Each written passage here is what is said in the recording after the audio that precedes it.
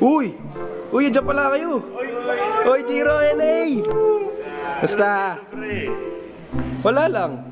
Nanap ko kayo kanina pa eh. Alam mo bakit? Happy 100 subscribers na, pre!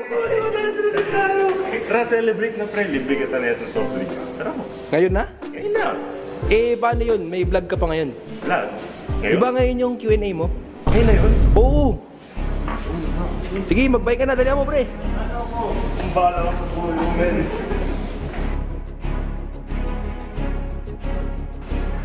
Sino sa to?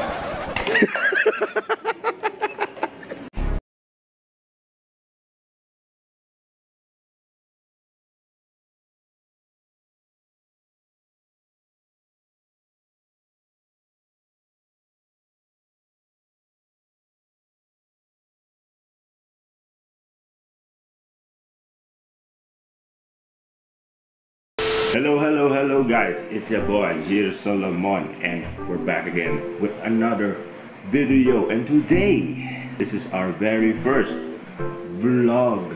So before we start yung vlog, gusto ko lang mag-thank you sa inyo kasi we've hit 100 subscribers na. I think kanina lang yun.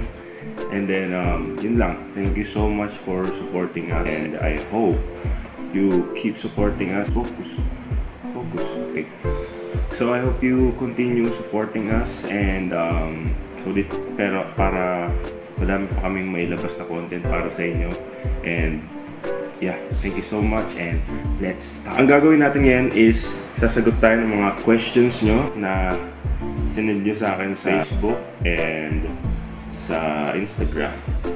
And while we're doing that, we will also eat yung Samyang Challenge. Now, a lot of people know na hindi ako mahilig sa spicy food.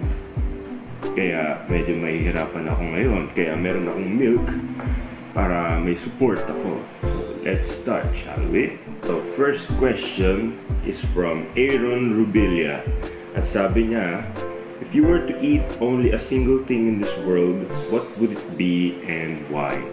For me, siguro yung one thing na yun, na pagkain na yun, siguro lasagna, kasi it's my favorite food. Just like that, susubo na tayo ng isa. One question, one subo. Yun na, subo! So it's a bit, I left it for too long, no? Pray to God na I will survive.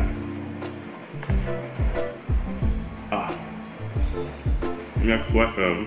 Oh no! Oh my god. Next question. Ano ba workout workout routine nyo?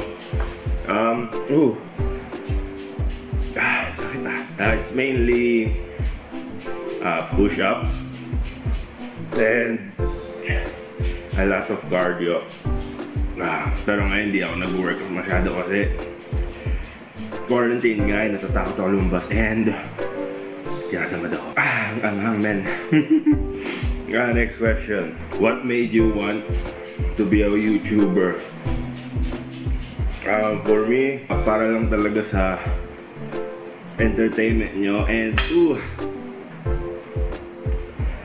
gusto ko talaga magpasaya lang ng tao. Siyempre bonus na yung pagbayad and everything sa akin.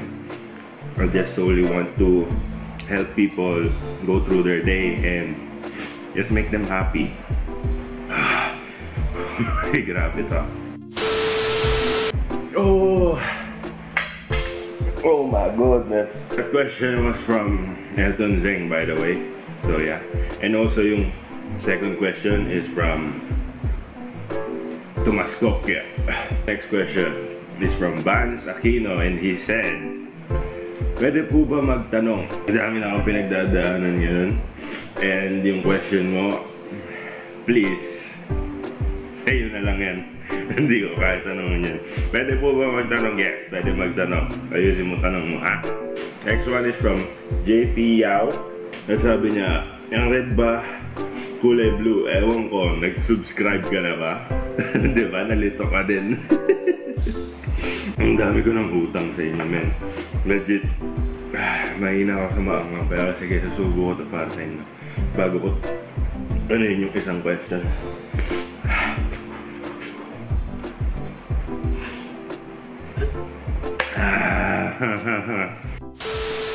Next question is from Frances Paloma, and sabi niya, saan ka po nag-aaral at ano po ang course nyo? Wait lang ah.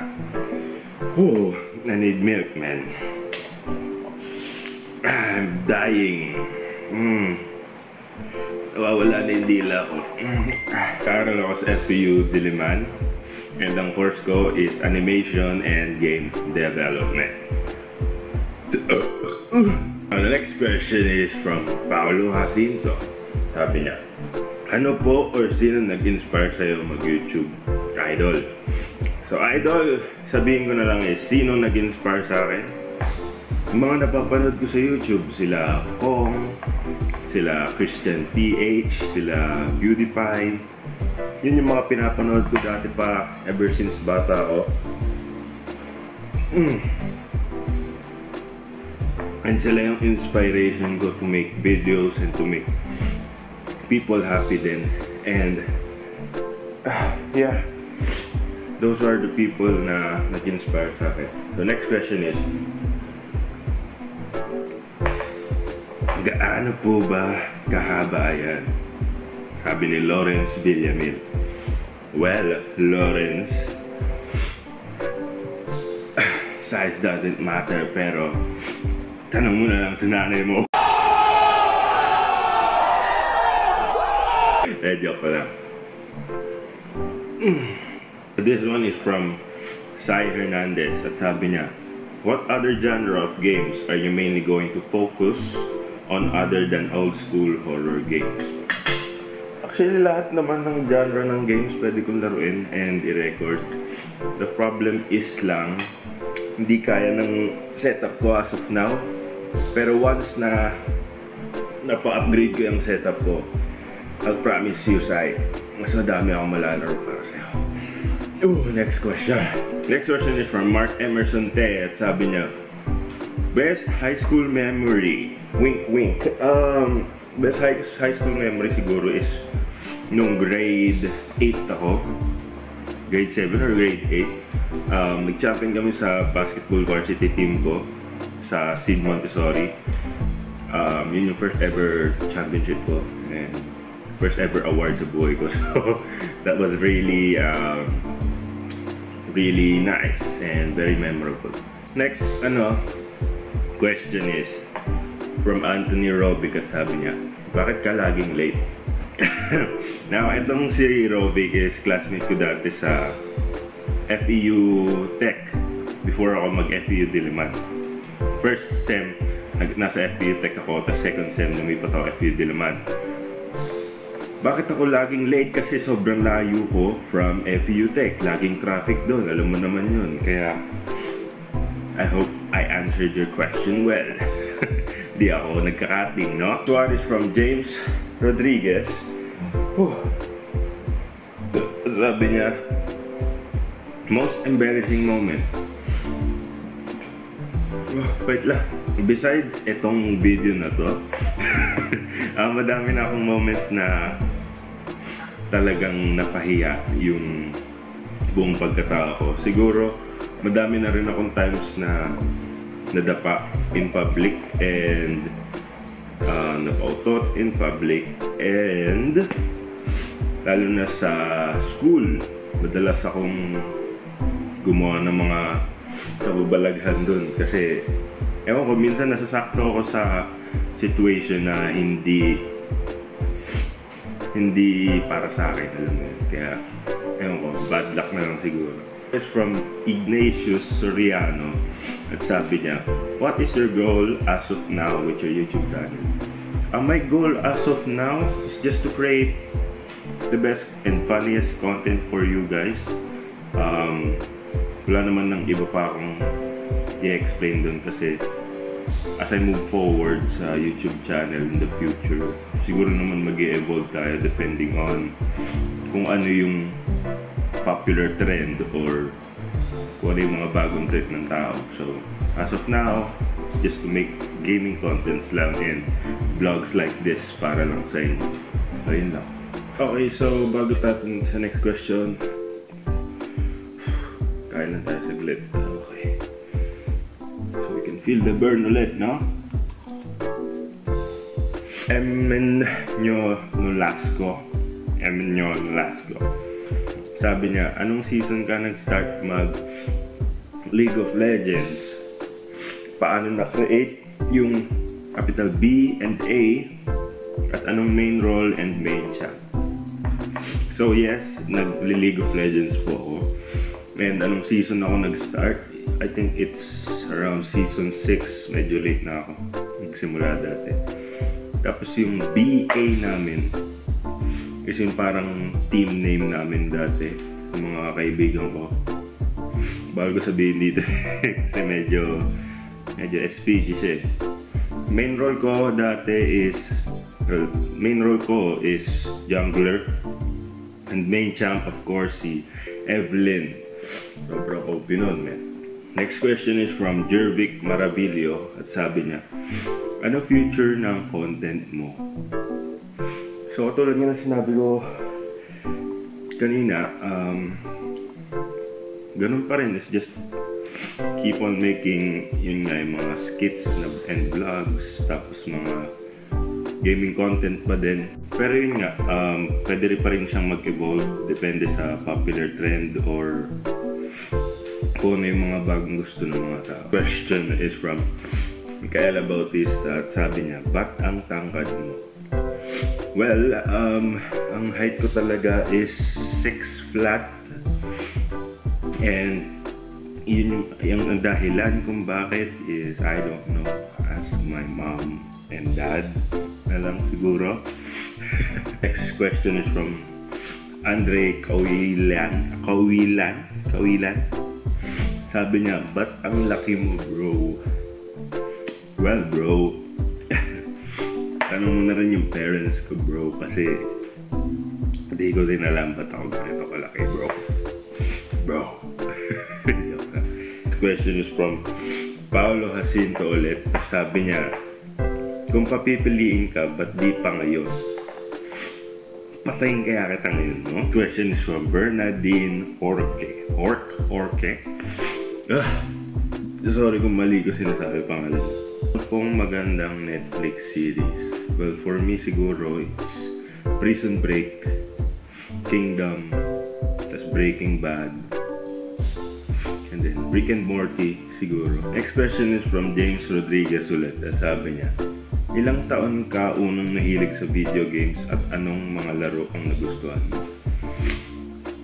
Ilang taon ako siguro mga 6, gano'n. 5, 6. Mga nahilig akong laro dati nun is Crash Bandicoot, Pepsi Man, and Resident Evil series. Tapos Silent Hill, and then Tekken. Yun lang usually yung mga nalalaro ko dati. This is from Lawrence Villamil ulit. Sabi niya, basketball player ka po ba? Yes, basketball player ako dati. Seryoso ako mag-basketball dati. Ngayon medyo naging hobby na lang. Pero yeah, nag-basketball ako. Question is from Kuya Robert Solomon Pagaran. Sabi niya, magkano ang baon mo ng grade 5 ka? Ng grade 5 ako siguro, ang baon ko nun, ano ba ako? 50 to 100 siguro dati. Yeah, yun naman. Malakas ako kumain dati. Question is from Monty Del Rosario. At sabi niya, anong mga nagawa mong bago this quarantine? Well, this quarantine, I finally made yung YouTube channel ko. And then, that's it lang naman. Tumaba ako. Wala naman ako masyadong pinagbago pa sa iba. Sa dalawang case lang nun siguro. So yeah. Question is from Fifth Solomon Pagotan. I think ito na ata yung last. So, let's see. Kasi ayoko nang kumain nito. Ano ang nauna, manok o itlog? Well, for me, Siyempre, yung manok. Kasi, yung manok, yung umano sa itlog. Kailangan yung itlog yung nauna kaysa sa manok. Am I right? Di ba? Before we end this vlog, subula ako ng last one. So let's go. Hindi ko to maubos, promise. Kaya ayoko na. After neto, ayoko na.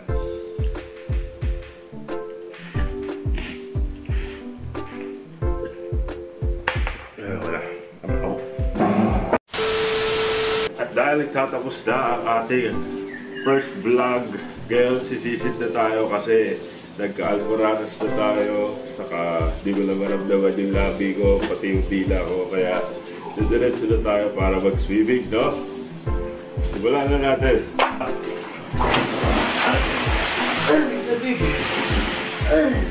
For watching, don't forget to like and subscribe our channel. I'll see you in the next video.